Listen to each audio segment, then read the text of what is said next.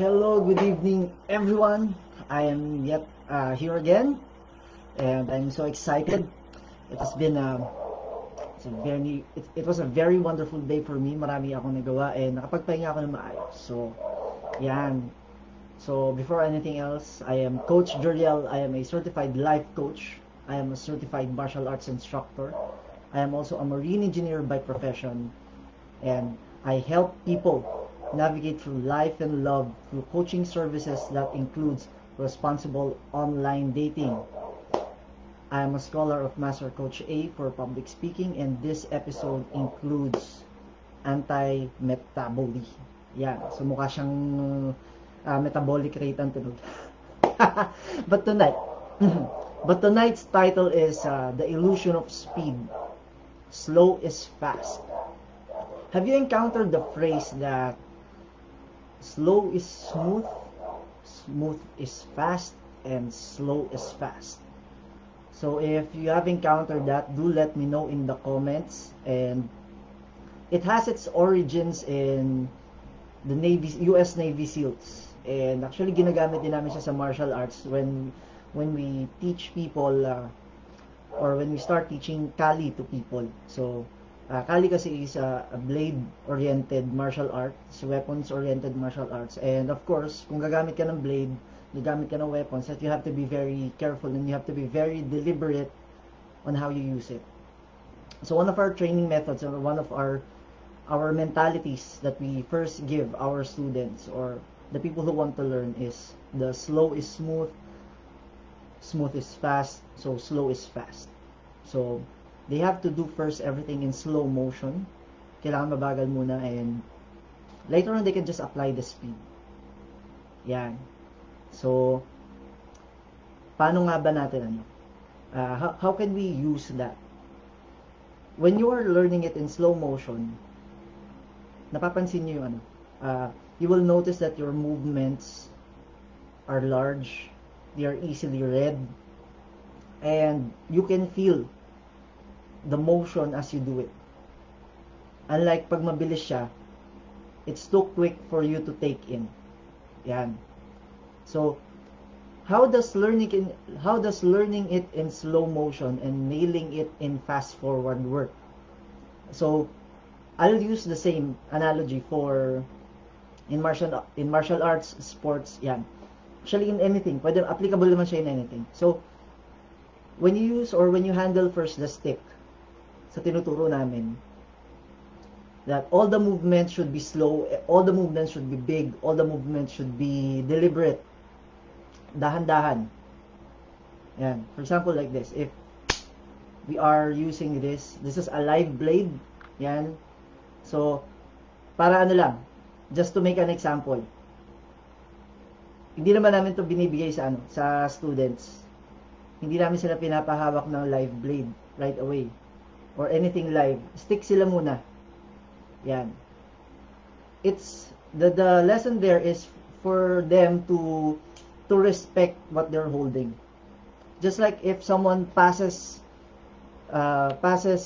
valuable knowledge to you, that you should be able to respect that level of knowledge, that it can be used in any manner that you want it to be used. So if that person is of questionable character, gagamitin niya yun sa hindi maganda. And of course, the passage of knowledge or the passing of knowledge to someone, like for example in martial arts, because the knowledge can be damaging if done incorrectly, not just to someone else but first and foremost to you. Kaya ganun kami nagtuturo. And of course, I am also applying it into my coaching practice. That the people that I help, we start slow first. Everything starts slow and I try to match their pace. Yun. So, learning it in slow motion allows the people and allows the instructor first to see what movements need to be corrected. Because there are certain movements that if you do it quickly, it may hurt you. Hindi tama yung body placement, hindi siya mindful kung paano babalik yung yung gamit niya, and therefore tatamaan siya. And at the same time, if you are learning something that if you use it too fast without actually mastering it, masisira siya. and the way that you use it will actually harm you. So you have to learn it first in slow motion before you can nail it in fast forward. So mamaya magpapakita ko ng example. So how does speed mask ineptitude? Most people would associate fast movements with very masterful and very adept people. Magagaling. Sabihin nila, pag mabilis na nagagawa, magagaling yan. But in reality, speed is just the byproduct. Speed should only be the byproduct. Let mastery be your vehicle for your skill, and let speed be its byproduct. Why? Because if you let speed be the vehicle, it doesn't necessarily mean that what you are doing is masterful. Hindi siya pulido. It's not polished. It's just fast. Diba? But if you let mastery be your vehicle and speed your byproduct, so if you are masterful with what you do, natural bibilis at bibilis ka. You will become more proficient. And speed masks that, especially if impatient yung tao. If they want to do it right away, without even studying it for an amount of time, madidisgrasya sila. So that is how speed masks ineptitude. So you have to be deliberate in your mastery as well. Why? Because what you are using, what you are studying, is something that may one day save your life. And not just in the literal sense, but in the financial, emotional, and mental sense. So, if you become deliberate in your mastery, meaning that you take the time to see what's inside, you take the time to learn all the components and how they interact, and if you do take the time to practice it deliberately, kailangan may intention ka. Because if it's not deliberate, then you will not achieve any mastery later on. So I'll present an example. Yan, ha? So this is a live blade. Yan, for example, this is a live blade. So yan. Hindi ko na lang siya ulit nahasa. So that means this can cut. This can cut. So, ito yung example natin. If I'm not careful with this, if I am not deliberate with my movements, masusugatan ako. So, we can start first slow.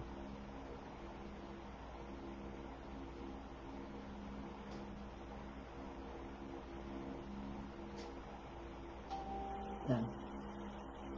Tapos, pabilis na lang pabilis.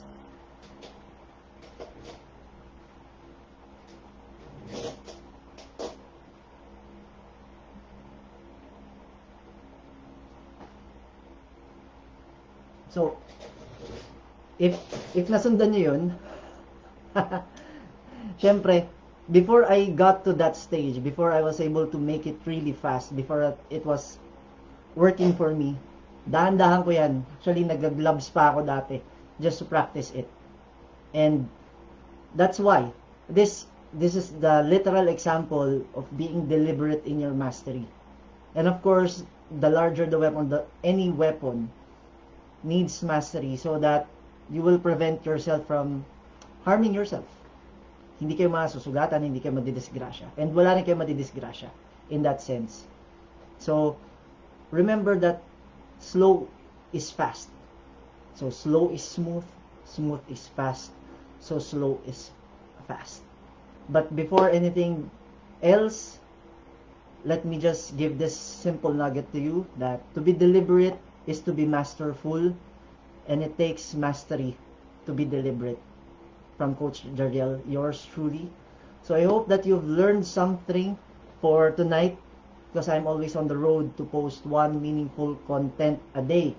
Para sa mga knife nuts natin dyan, na nagtatanong tungkol dito sa aking sa aking knife, this is a CRKT M1614 Zilek. Ayan po siya. Yan. Yan. Ayun yung focus. Diba? Ilalagay ko na lang yan. Alright. I think they phased it out here in the Philippines. Pwede naman kayo makakuha elsewhere. So yan. So I hope you've learned something and hinaluan ka ng konting martial arts. So if you are curious about coaching, if you want to experience the magic of life coaching, or you want to be certified as a life coach, you may contact us at Life Coach Philippines at 0917-586-1661. That is through Coach Jerhiel at 0917-586-1661. But if you want to learn martial arts of Pikiti or Shakali, you may also PM me at mapag-uusapan natin ang arrangements. So I hope that you've learned something, and if you want to watch my other lives, you may like, follow, and subscribe my YouTube channel. Nandyan yung link sa description. And if you have any comments, suggestions, violent reactions, do let me know in the comments so that I can address them. So, ayan. I'll be seeing you again tomorrow.